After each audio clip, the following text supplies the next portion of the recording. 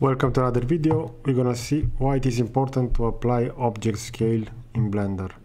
So for the case study, we have the 3D model of a Mini Cooper, and we want to try to recreate this render. As we can see, we want to model a surface on which the car will be positioned. So to get started, I will import the Mini Cooper within Blender. So file import FBX, and the model will be over here. Now the model should load within Blender. This will take several seconds. As you can see, it is currently processing. But afterwards we are going to construct that surface using a plane. So we have the car ready. I'm going to delete the default cube. And now we have the cursor position within the origin. I'm going to press Shift A. We're going to go for mesh, and I'm going to define a plane. The plane, we can also check the values of that plane. If we're going to press N, we're going to have the dimension over here within the item section at the top for the transform, and we're going to see that this is a 2x2 plane. I'm going to press the scale.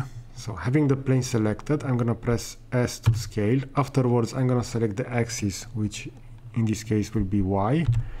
And if I'm going to move my mouse cursor, I'm going to see that I can increase that length. We're going to see at the top left corner the scale value, as we can see over here. Now is with minus because I moved the rotation of the cursor over here. But I'm going to scale this 10 times, and afterwards I'm going to press enter. As you can see, we have that bottom plane position. I will want to have this reposition to be more similar with the one within this render.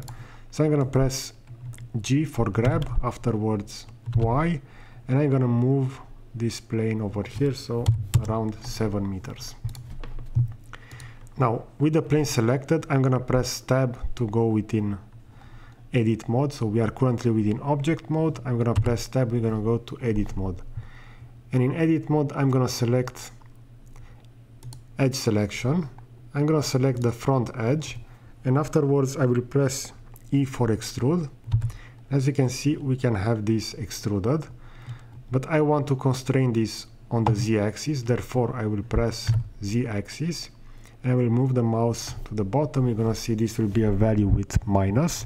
So I'm going to go with -5 in this case. I'm going to do the same for the end. So E for extrude, Z for the axis. I'm going to move the mouse at the top, and I'm going to add a value of 5 in this case. So using the numpad 5 and enter. Now if I will rotate, we're going to see that our surface currently looks like this. So in order to reach a similar model to the reference, we're going to add a fillet over here. So to add fillets within Blender, we're going to need to add a bevel. So I'm going to go again with edge selection. I'm going to select this edge, and we can find the bevel over here. As we can see, this is the bevel, so it will be Ctrl+B. But by default, if I will apply bevel on this scaled plane, I'm going to see that the bevel will act like this. So as we can see, it will not be properly aligned. I can use the mouse wheel to add additional segments. So this will make this more rounded. So we'll transform a chamfer to a fillet. But as you can see, this will not act accordingly. So to do that, I'm going to press escape to cancel that. I'm going to press tab to exit edit mode. I'm going to go back within object mode.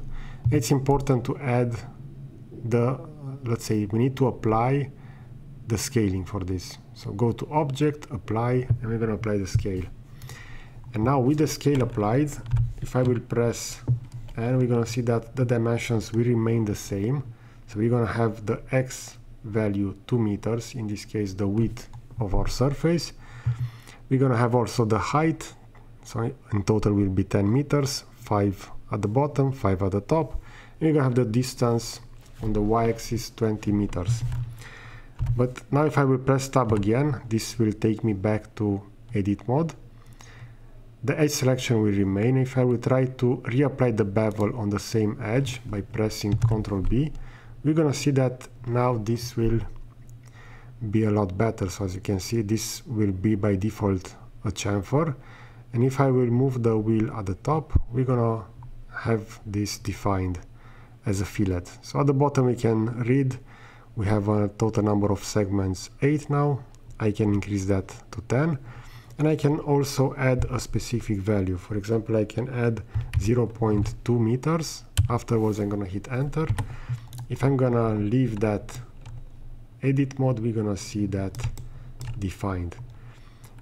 We can also right click, we can go with shade smooth over here, and as we can see, that surface will look really good. So we're no longer gonna see those faces that define the edge. We can do the same to the back. If you're gonna take a look at the reference, you're gonna see that that surface will also have a bevel over there. So I'm gonna press again Tab.